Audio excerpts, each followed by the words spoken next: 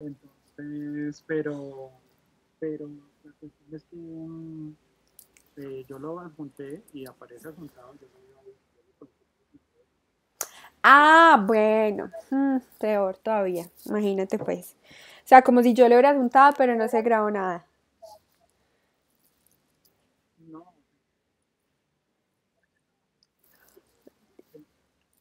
de las abajo que están escrito, eso sí Sí, aparece, el audio aparece, pero el audio, eso sí no aparece. bueno, ya miramos, listo. Listo. ¿Qué pasa? ¿Cierto? ¿Alguien más tiene alguna otra duda? De pronto ya revisaron sus calificaciones, ya vieron las respuestas, los comentarios. Bueno, pues excepto Gustavo que tuvo pues el problema con esa evidencia. Eh, um, Teacher Johanna. sí, señora, Kelly, por Ok. favor. Joana, no me dice nadie. Sorry. Cuéntame, Andrés, if you want to speak English with me, you know you can practice. Yeah, I don't understand, teacher. Yeah. I you don't you didn't still check the evidence this week? I did, of course, Yeah. yesterday. Yesterday and the day before yesterday. Okay. hmm Okay. What are you talking about? I Which going to specific evidence? I'm going to check. Please, Okay. Thank you. please check and tell me, okay? Uh, Thank you. You're welcome. Bueno, anyone else? ¿Alguien más? No.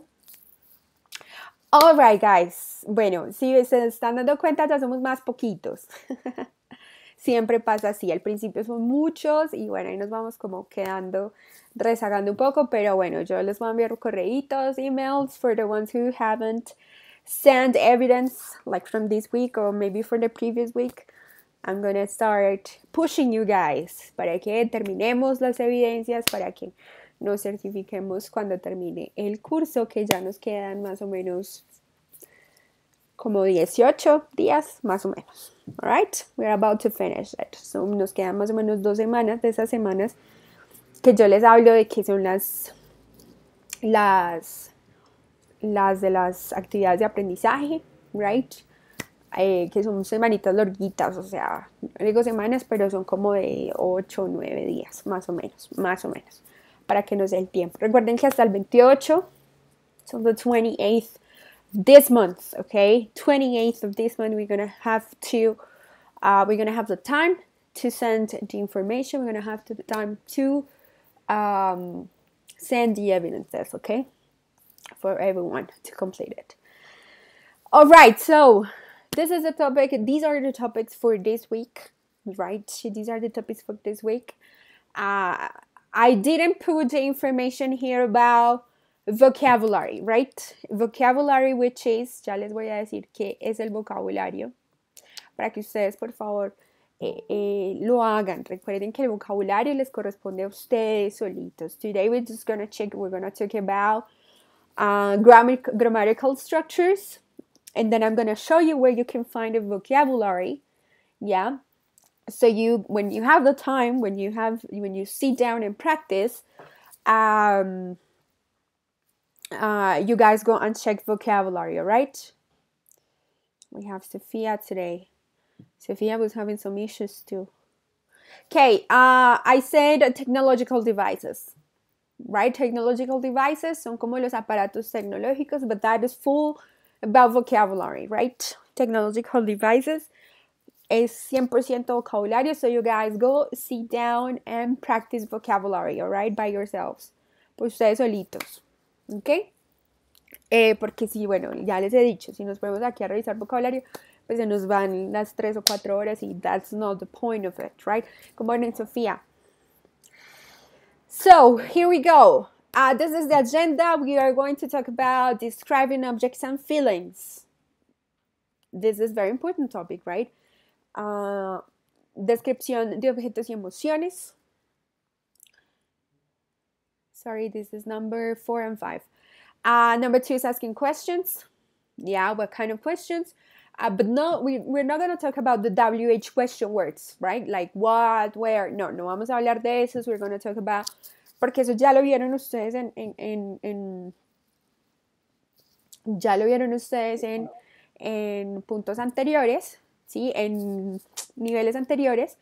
Vamos a hablar un poquito de algo como un poquito más, it's more vocabulary, right? It's more vocabulary.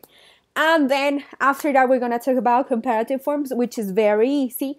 No es comparativos y superlativos, que lo ven ustedes en nivel 2. No es comparativo y superlativo, sino vamos a ver otras formas comparativas, ¿ok?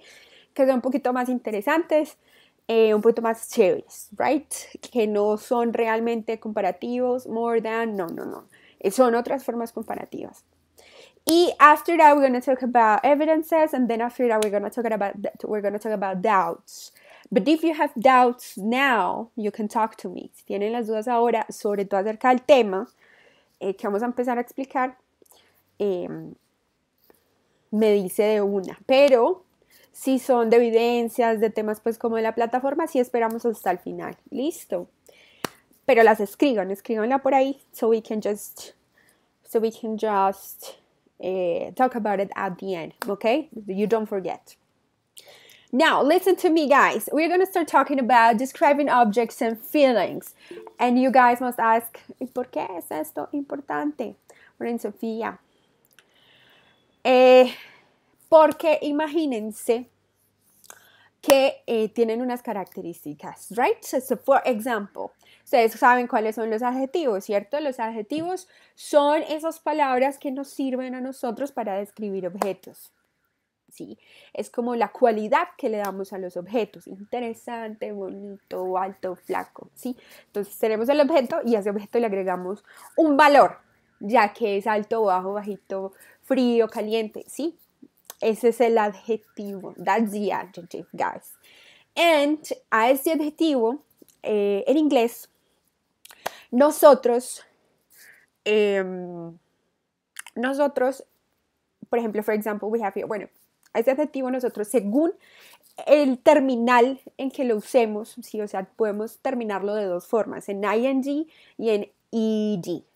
Y cada uno se usa de forma diferente. Entonces, for example, adjectives ending in ing, ¿sí? Ya sabemos cuáles son los adjetivos, los que nos ayudan a escribir el sustantivo, pues el objeto, right? Los que terminan en ing describes characteristics about something or someone, and they are used after the verb be. For example, Mary is an interesting girl. Yes? So, to describe a person, like in terms of personality, so she's an interesting girl. Right? Aquí en español ustedes alcanzan ahí a leer. Los adjetivos terminados en ing describen características de algo o alguien. ¿Sí? Las características de algo o alguien. Y son usualmente, chicos, esto del verbo ser estar, se usan después del verbo ser estar, eso a veces está sometido al contexto, ¿listo? Pero es así la mayoría del tiempo. Romeo and Juliet is an exciting love story. Ahí estamos describiendo la historia, ¿cierto? Como puede ser, it's an interesting book. ¿Ya? The movie was boring. Bored, we add ing. So we went home early. ¿Sí? Ese nos da las características para describir alguien o algo. ¿Sí? Interesting, exciting, boring. A ver, miremos qué otras características de personalidad. ¿Alguien me ayuda buscando características de personalidad? Para que aquí hagamos el ejercicio, o si quieren ustedes me van escribiendo, busquen ahí algunas características de personalidad en inglés y me empiezan a decir. For example, the class is boring. The teacher is what? And we can describe something. Miremos acá de pronto si en el material de apoyo nos dan más ejemplos. Ustedes saben dónde está el material de apoyo, ¿cierto? Ahí siempre hay más ejemplos, ahí siempre hay más información. Siempre, siempre, siempre, siempre, siempre.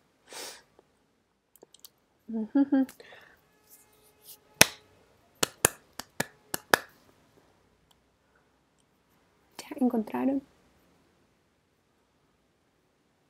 De pronto en contextualización, maybe in contextualization. No me gusta dejarlos con solo los ejemplos que tenemos ahí, me gusta que ustedes también vayan. Bueno, por aquí hay varios. Entonces, ya les voy a escribir aquí en el chat. Entonces tenemos frightening. Frighten es como algo que te produce miedo. Annoy, so it's annoying. For example, the teacher is annoying. Que ella te produce como malestar, right? Tiring, boring, exciting, depressing, yeah? That is the one that helps us to describe someone or something, okay? Nos da como esa sensación de describir a alguien o algo, all right? Ahí hay más. Now, next one. Tenemos entonces los adjetivos que terminan en ing, que los usamos en esos específicos momentos. Y ahora nos vamos con los, pueden ser esos mismos, pero ya no terminan en ing, sino que terminan en ed. Ed. Entonces, ¿cuándo los usamos? This one is we use to describe feelings or emotions. Feelings or emotions. Entonces, los de arriba son para personas, nos ayudan a escribir personas o cosas, pero estos son para feelings and emotions. They are used after the verbs to be or the verb feel. ¿Ya? Sentimientos o emociones. ¿Cómo así? For example, the news makes me feel depressed. Depressed. You see? ¿Se dan cuenta? The teacher is the English class is depressing. The teacher is depressed. You see? La diferencia entre los dos, uno es para personas y cosas, para describir personas y cosas, y la otra es para describir emociones, feelings and emotions. Pueden ser los mismos adjetivos, ya tú depende de lo que quieres decir, lo usas con ing o lo usas con ed. Next, she was amazed when her team won. Estaba asombrada, deprimido. Sí, todos esos adjetivos que terminan como en ado, ido o ado, así, es con ed, alright? I am annoyed because of this cold weather. Estoy molesto por este clima frío. Yes, guys, for example, annoyed, tired, I am tired. The class is tiring. Yes, and Cesar, go ahead. Kelly. Yes. The word because is the right? The word because, what do you mean? In the third example. In the first example, this one right here, the news makes me feel depressed. No, next and next. Okay, yes, I am annoyed because of this cold weather. Cuando decimos because of es debido a. Listo, cuando es because of, Okay. junto. Cuando decimos because of, junto, cuando juntamos estos dos, es debido a o consecuencia de. Por consecuencia de. Thank you, Kelly. You're welcome. Listo. ¿Vamos bien? Sí hemos agarrado la idea o más ejemplos. Sabemos que entonces los que terminan con ing son para describir cosas y personas, pero los que terminan en ed para emotions, ya, emociones y sentimientos. Igual cuando hagamos la evidencia vamos a tener pues como que tener estos conceptos un poquito más claros para poder realizarlas. Si tienen preguntas, hablen ahora o callen para siempre. Listo. Vamos bien. Me preocupa que no me hablen. Porque si no me hablan es porque como que maybe yes, maybe not. Pues si no me dicen nada, pues entonces yo sigo. Asking questions. When I have doubts, I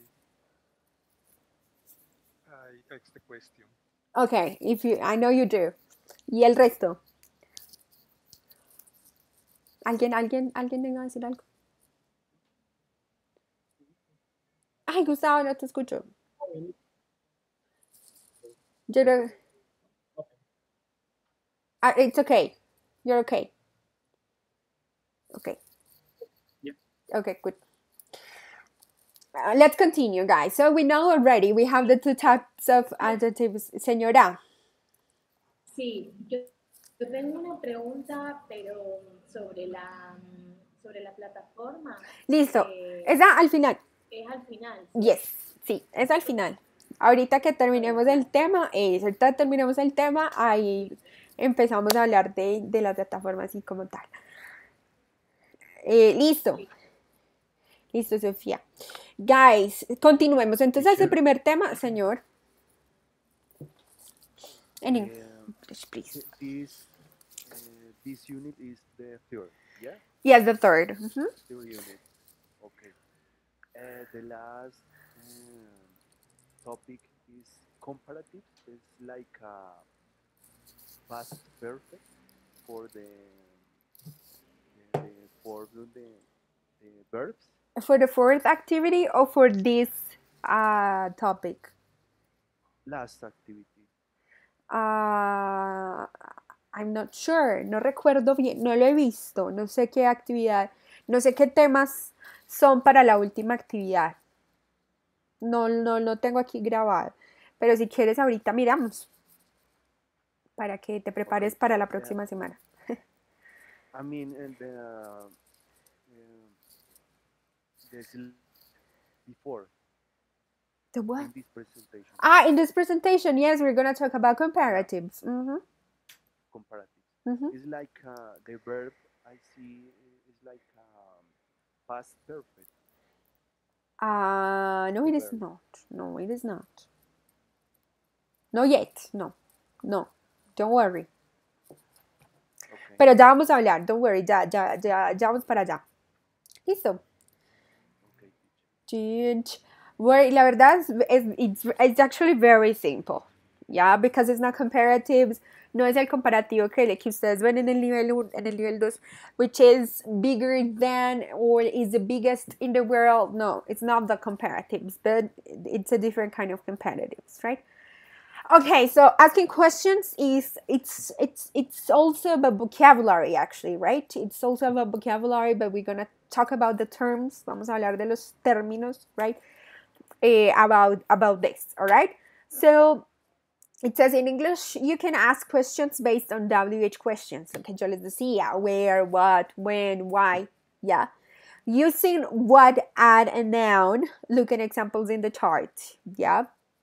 Usando what, añada un sustantivo, yeah. So for example, we have two examples here. What kind? What kind se refiere a qué tipo, qué clase. So, and the example here, what kind of music do you like? Yeah, como cuando uno quiere preguntar, what kind of music do you like? What kind of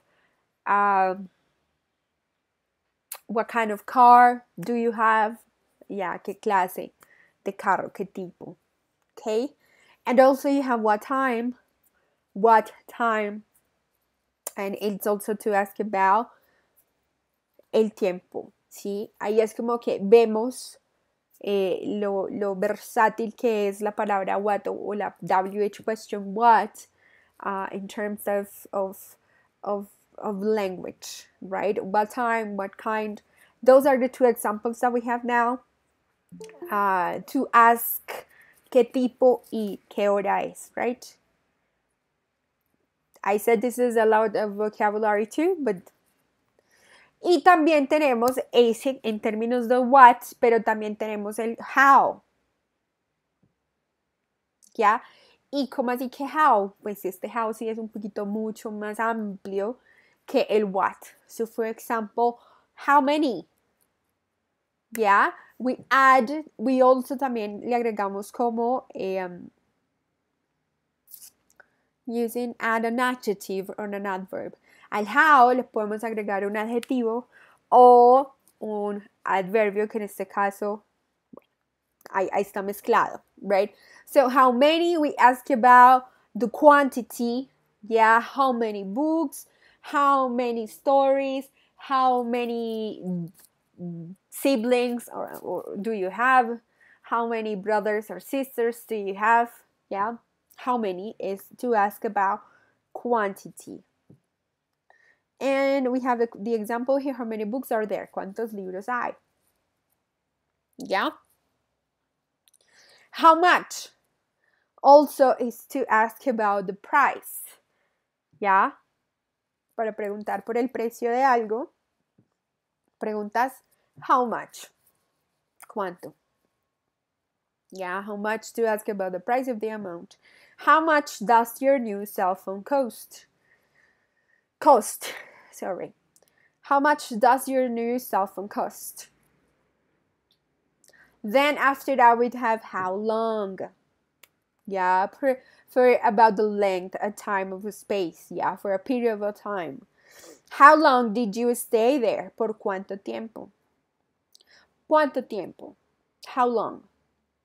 How long did you stay there? Yeah. How often? ¿Qué tan seguido o con cuánta frecuencia?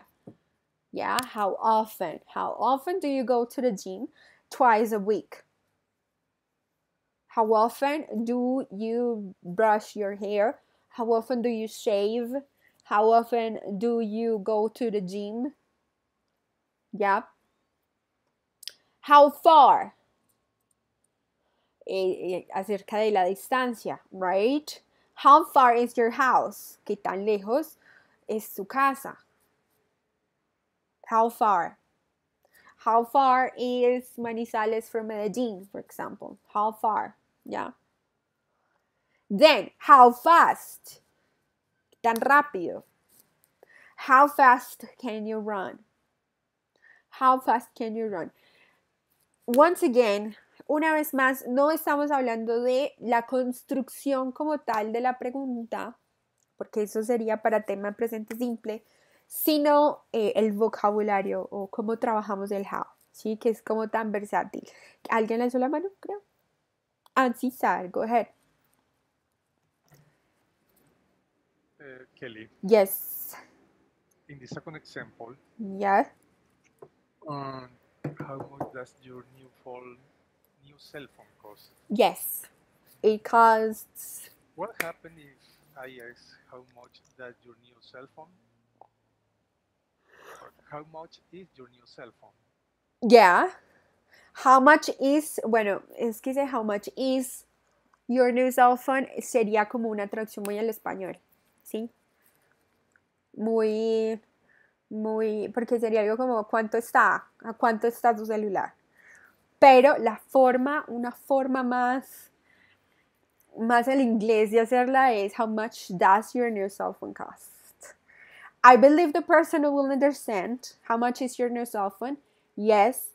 But like the proper way, la forma apropiada, la que gramaticalmente se enseña es how much does your cell phone cost?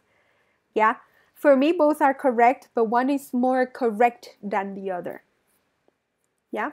Okay, Kelly. Okay. You're welcome. So how much, how fast es, qué tan rápido, ¿sí? How fast does your car run? How fast can you run?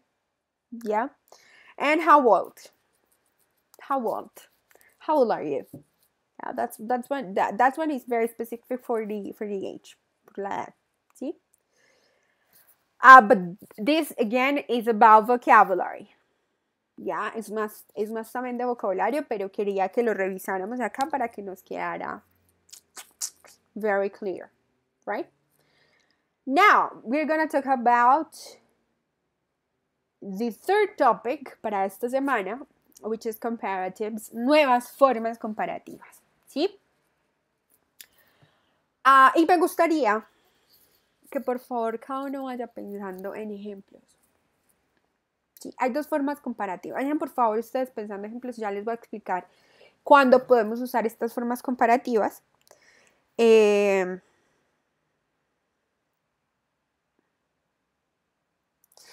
Estas formas comparativas, están escribiendo ahí en el grupo. No, pero no es el grupo de este nivel 3. Son formas comparativas diferentes, como ya les había dicho, diferentes a las que vemos en el nivel 2. Y son dos formas muy chéveres, muy interesantes, que son la primera, comparative form as, ¿ya? Quiero que vayan pensando ustedes, por favor, de una vez ejemplos, ¿sí? Porque pues para mí este es el tema como un poquito más gruesito de todo. Entonces yo quiero que nos vayamos muy claros con este ejercicio. Y tenemos not as, of course, pues la negación del as, y less than, menos que, ¿sí? Tan como y menos que. ¿Cómo así, teacher? Y yo, ¿cómo si come? Ya les voy entonces a hacer el primer ejemplo. Entonces, el primer ejemplo dice, Richard, atención aquí como la estructura. Richard is as fast as John. Tenemos el adjetivo, ¿sí? ¿Alguien me habla? Por ahí escuché una voz. Que Richard es tan rápido como yo. Exacto. Richard is as fast as John. Quiero que empiecen a hacer ejemplos, por favor, ustedes allá, haciendo esta conforma comparativa, ¿sí? Piensen ustedes, por favor, allá algo que es tan como Camila is as beautiful as Susana, for example. ¿Ya? Por favor, quiero empezar a ver ejemplos usando, ahí incluso hay adjetivos ahí. Frightened, annoying, tired, pueden usar esos mismos. Yes, and Cesar. Yes, Sofía. Diana is as beautiful as Kelly. Yes, pero yo ya hice esa. Te toca otro con otro adjetivo. Busca otro adjetivo. Pero yo ya la había. No, ¿dónde? Piensa en otro. Hay más adjetivos. Vean, yo puse frightened, annoyed, tired, bored, excited, depressed. As soon as possible, yes. Pero bueno, eso no es comparativo. As long as you love me tampoco es un comparativo. Tenemos que comparar dos cosas. Yes, Tatiana, casi, pero ese actually es de hecho. Cuando nosotros decimos, bueno, actuality. Puedes poner new. Nuevo es un adjetivo. Entonces, my cell phone is as new as my sister. Sugar is as sweet as honey. Excellent, Jesús. Yes. Vamos, come on, guys. Come on. Hay muchos adjetivos: alto, tall, short, small, big, large. ¿Dónde está Andrés? ¿Dónde está Gustavo? Jesús is as smart as Carla. Excellent. Yes.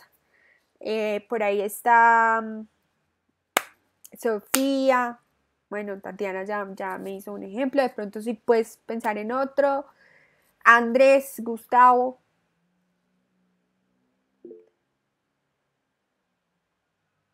Hey, the Earth is as big as Mars. Bueno, aunque yo creo que esa no es así, ¿no? Mars es más pequeño. Pero bueno, sí, whatever. Yes, the Earth is as big as Mars. The Earth is as big as Neptune. No, creo que Neptuno es como pequeñito. Bueno, sí. My cat is as cute as my dog. Excellent, Tatiana. Yes. The Peruvian food is as delicious as the Colombian food. No estoy tan segura, pero yes. Camila is as tall as Andrea. Yes. Se dan cuenta que entonces el as rodea al adjetivo. ¿Listo? Para que no, de pronto no nos vayamos a confundir en la estructura, pero igual parece que la cogimos súper rápido, ¿no? Great. Vamos entonces a hagan una que is not as. Es igual. Is not as. For example,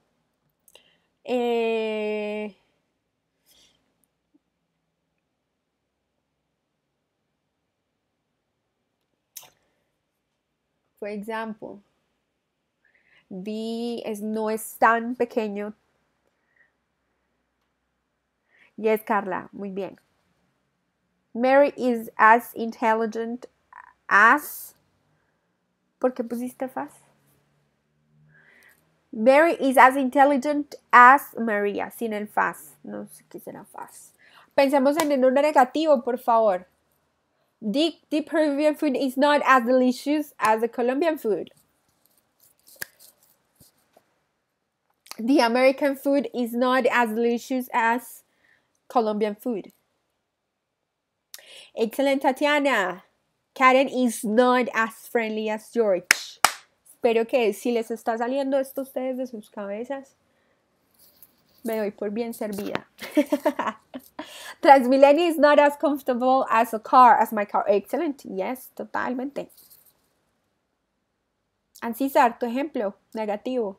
Jesús, tu ejemplo negativo. Gustavo, tu ejemplo negativo.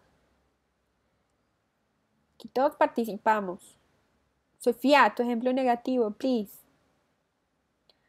Y Carla y Tatiana ya. Vamos esperando. I'm waiting.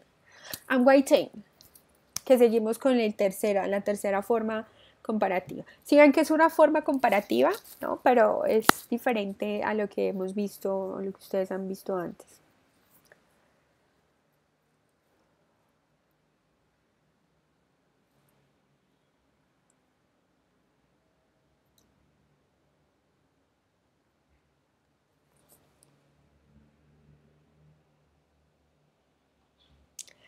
I'm not as good at writing.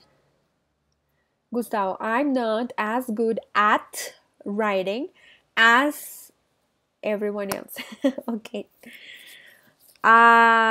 George, Sofía, no se te olvida el verbo to be. George is not as small as Andrés. Okay. My laptop is not fast as my phone. Is not as fast. Jesús. My laptop is not as fast. Te hizo falta ahí el primer as. My phone. The English is not as easy as Spanish. Antes del writing is in apps. At writing. At writing. Con ing. Transmilenio in Bogotá is not as fast as the metro in Medellín. The English is not as easy as Spanish. No estoy tan segura de eso, pero yes. Listo, por favor a los que Jesús nos viste que se te hizo falta, se te olvidó un as, y a Sofía un verbo to be. Listo.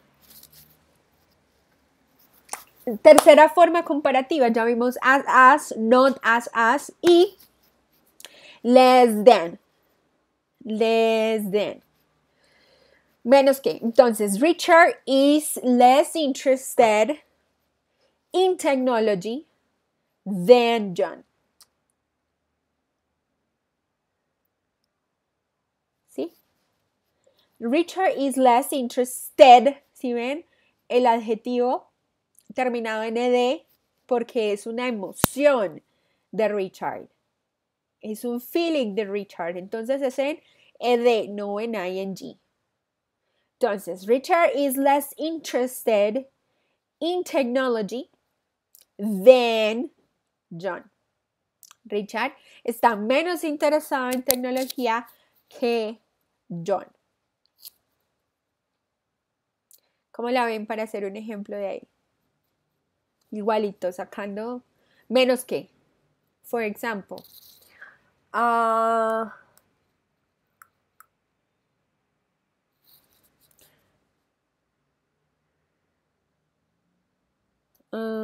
New York is less cheap. Es menos barato. A ver, New York is less cheap than Bogotá. Yes. Para mí está bien. Yo voy a poner algo con expensive. So, Paris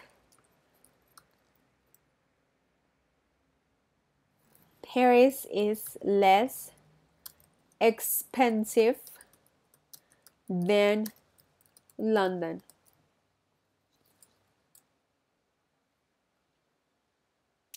París es más barato, es menos barato que Londres. Es menos caro. Es menos caro.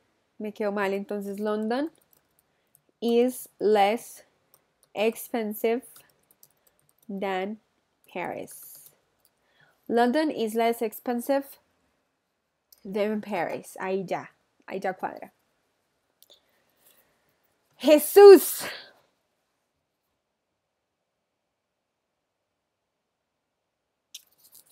¡Bravo! Muy bien, Jesús. Excellent.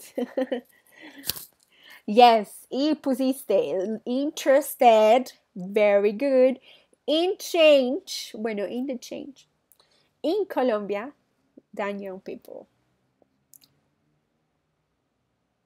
Very good. Vamos, las niñas, Sofía, Tatiana, Alcisa. 2 ejemplos más para que sigamos con las evidencias, ¿sí? Y me preguntan si tienen dudas.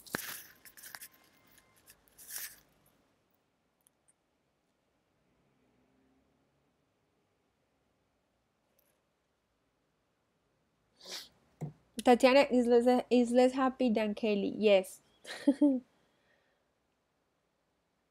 Sí, menos que. Listo. Less than. No se me puede olvidar. Less than. Siempre van ahí como entre los dos. Bueno, ahí yo espero que van pensando, ¿cierto? Y vamos entonces. Ya, eso es todo. Eso es todo el ejercicio. Eso es todo el ejercicio gramatical que nos corresponde por este mes. Por esta semana, perdón. Vamos a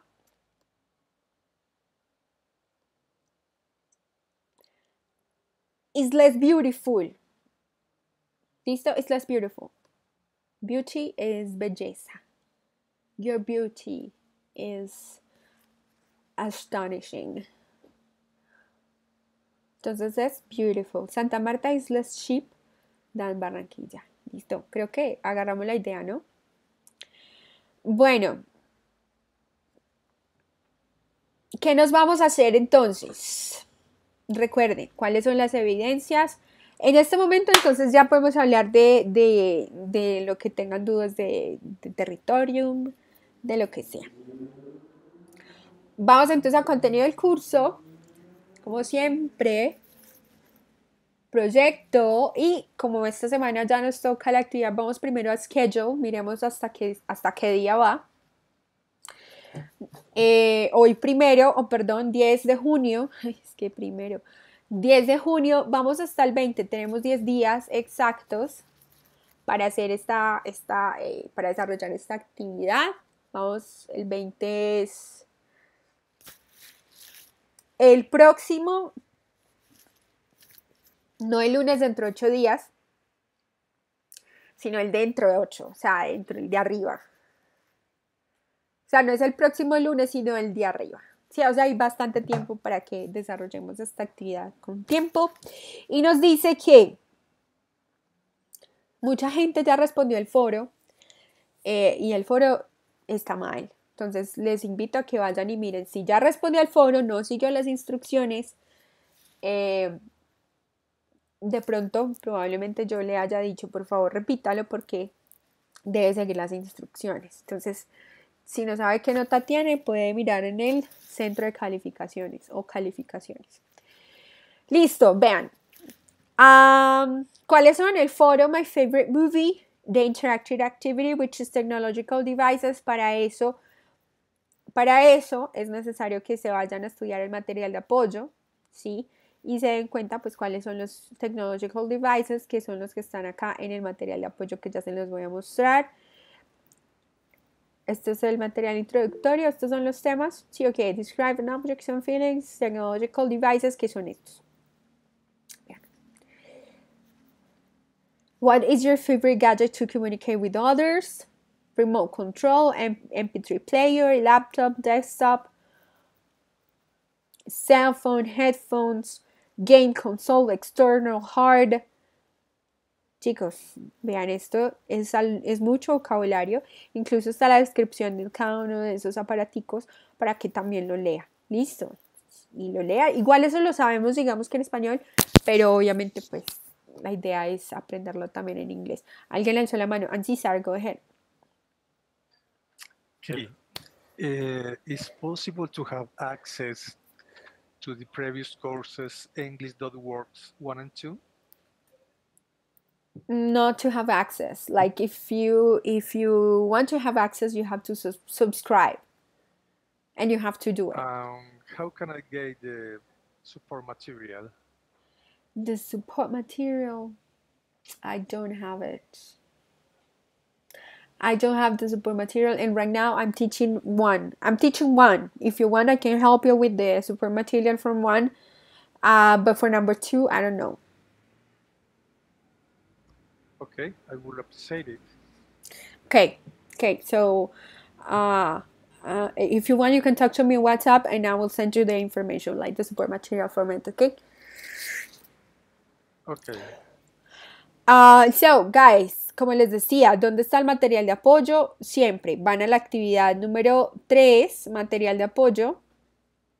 Siempre, todo está ahí, ¿ok? Y en las instrucciones, pues aquí está el material multimedia, que es básicamente los mismos temas, pero de una forma interactiva, por si usted quiere practicar más, si quiere hacer más ejercicios. Y la versión descargable, que es la que yo siempre les muestro, que es la que me gusta, está ahí. Listo.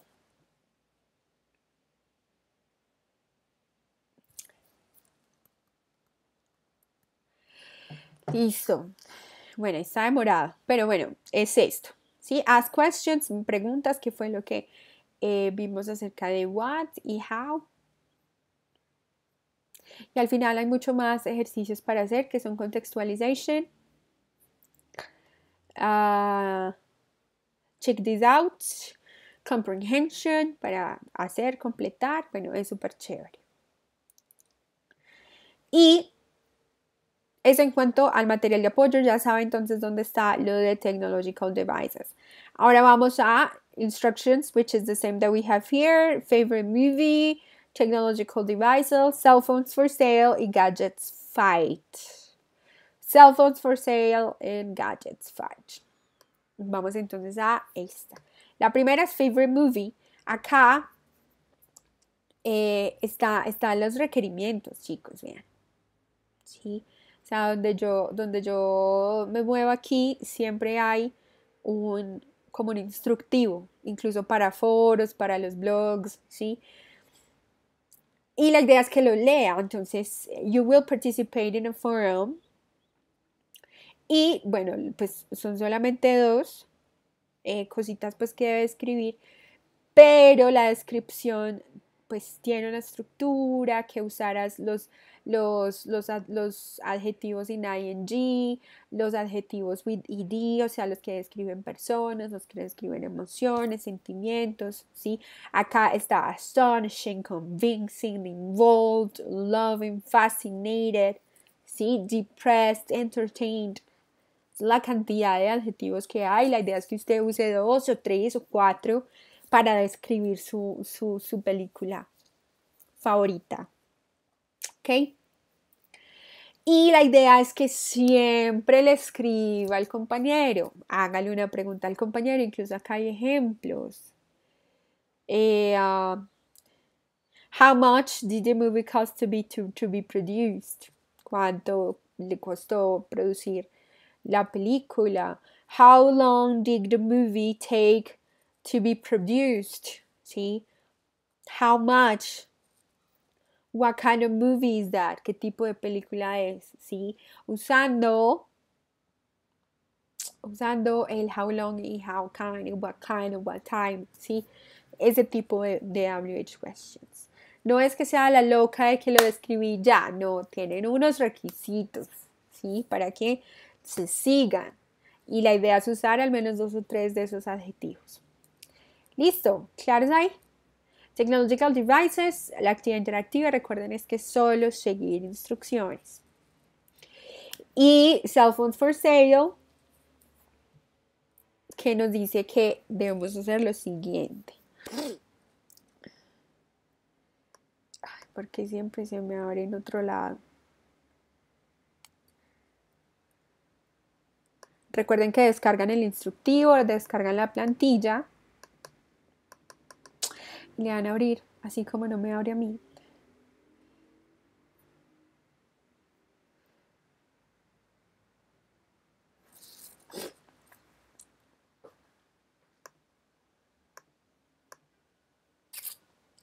Un segundo, por favor, que me está abriendo el documento, la plantilla. Teacher, Señor.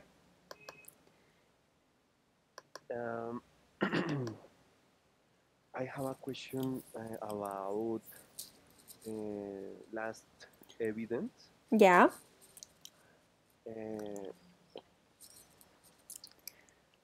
I see the evidence, but no, I don't have a score in evidence they taking care of the planet. ¿Cuándo lo enviaste? 18, May 18. The 8th. ¿El 18 de junio? ¿De mayo? No. Let me see. 8.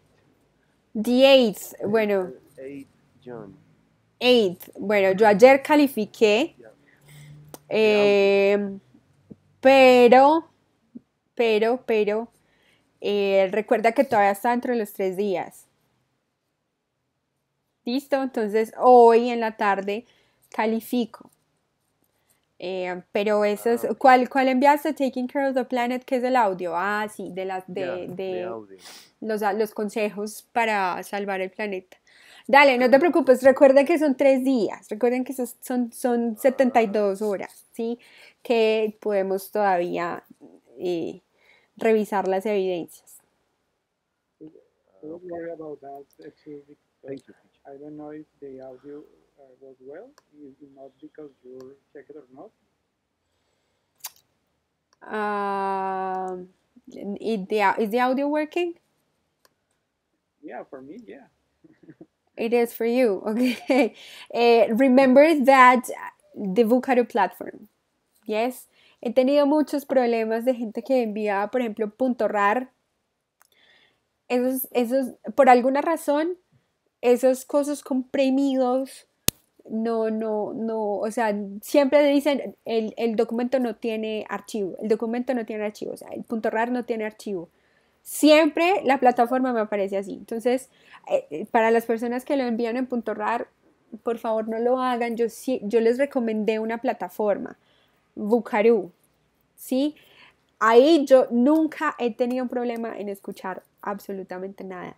Nunca, pero nunca en la vida. Entonces, a menos de que me envíen el link mal.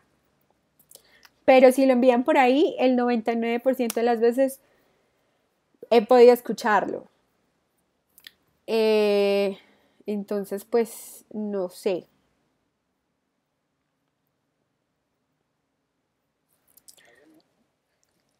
Sí. Sí. Tenemos entonces aquí, esta dice, cell phones for sale. Celulares a la venta. Tenemos el Silver X100 y Titanium Z1. Z1 actually. Now, what is the idea? You have to read the description, this description, and this description for the cell phones for sale, then write 10 comparisons. A escribir 10 comparaciones. ¿Sí? Entonces, ¿cuáles son esas comparaciones? Tú te vas a sentar juicioso a leer esas dos descripciones y vas a poner comparando as. For example, water resistant. So, the Z1 is as water resistant as the titanium whatever. Yes. Justo como acabamos de hacer esos ejercicios. Y aquí tenemos un less than y not as. Justo como acabamos de ver los ejercicios de los comparativos, las formas comparativas, así, tal cual. ¿Ok? Sofía. En eso consiste esta. Cell phones for sale. Solamente estos 10 comparativos, guardan el archivo y facilito. Yes, Sofía.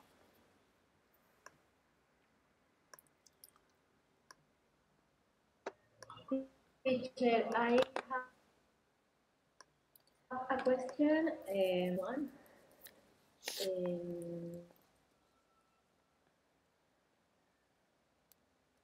Señora, te escucho.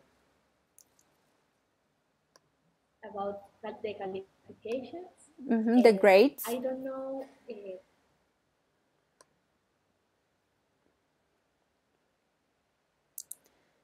No te escucho. No sabes. No te escucho. Chicos, no se dice qualifications, ¿ok? Se dice grades. Sofía, no sé si se te fue el audio. What did you say? Score.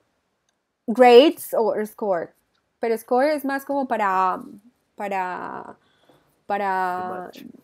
Sí, es. Pero calificaciones, la nota, la calificación de una tarea es grades. Your grade.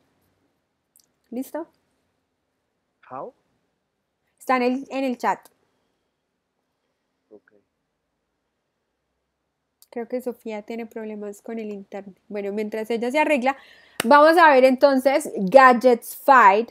Ya vimos Cell Phones for Sale, la actividad interactiva, el foro, y esta es la cuarta evidencia, que se llama lucha de dispositivos. Right? And what do you have to do? Acá nos dice que for this evidence you need to record a video. ¿Sí? Dice que record a video using the app Movie Maker. A mí esto siempre me ha parecido muy engorroso. Si usted quiere aprender o ya sabe hacer Movie Maker, lo invito a que haga la evidencia con Movie Maker. Pero me parece que no todos estamos pues como en esa capacidad como tan tecnológica para hacerlo. Entonces mi propuesta siempre es la siguiente. Va a ser un PowerPoint, ¿sí?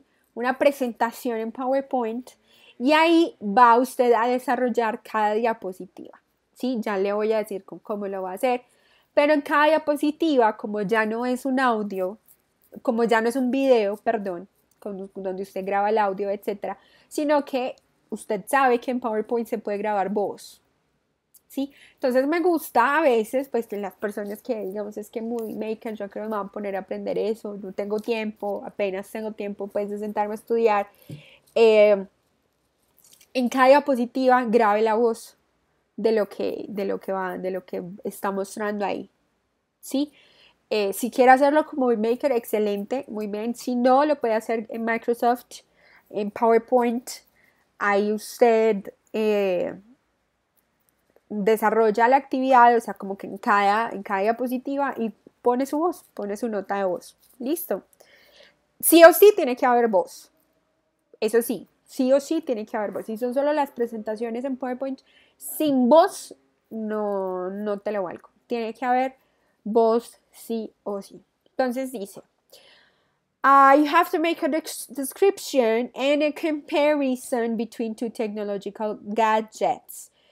Entonces, por ejemplo, quiere hacer la comparación de un computador y una tablet, un celular y una tablet, un reproductor de MP3, MP4, no sé, qué otro technological device, una cámara, una videocámara, lo que usted quiera, ¿sí?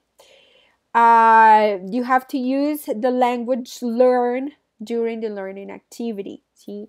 Debe usar, entonces es bueno que de pronto hagan dos comparaciones using as, not as, less than, ¿sí? How much, how many, what kind, the vocabulary for the technological devices, ¿sí? Que está en el material de apoyo. La idea es que implemente todo esto que está ahí dentro de esa presentación y la descripción de esos dos aparatos tecnológicos. Vamos a ver si de pronto acá, bueno, por ejemplo, external hard drive, headphones, que también es un technological gadget, cell phone, desktop, que son los de escritorio, MP3 player, laptop, remote control, bueno, ahí está, puede usar de esos ahí, podemos compararlos de una vez, ya depende de ustedes, ¿sí? Y ya les expliqué entonces cómo debe ser. Si no tiene audio, no se lo puedo aceptar.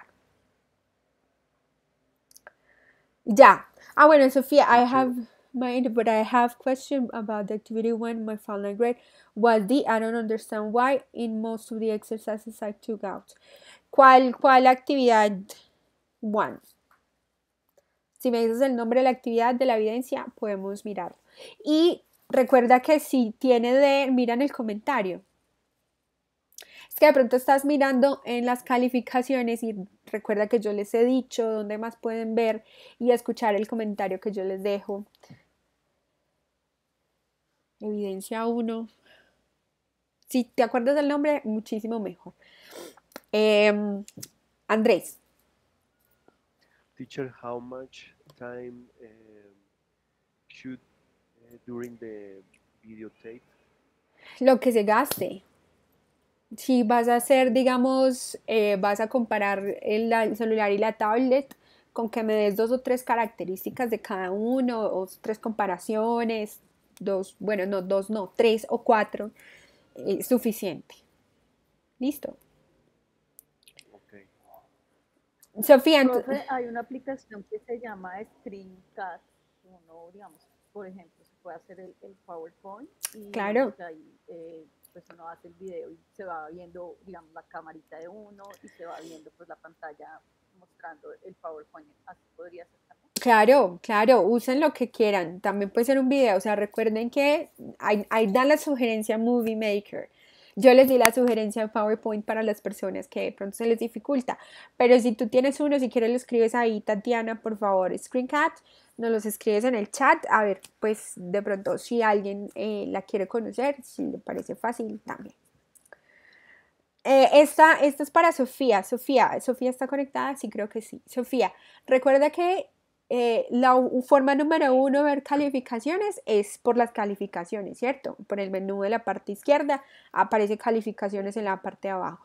Pero la segunda, y es la que yo más recomiendo siempre, es vas a esa evidencia que tú me dices, no sé cuál es la evidencia número 1, Era en evidencia la actividad 1 y bueno. la actividad 1 y me sale como, claro, como que en los 3 ejercicios lo saqué A. Sí. Pero mi nota final fue de D, o sea que no la probé. O sea, dices que en el rap. Porque tal vez te hizo falta una. Claro. ¿Hiciste el blog?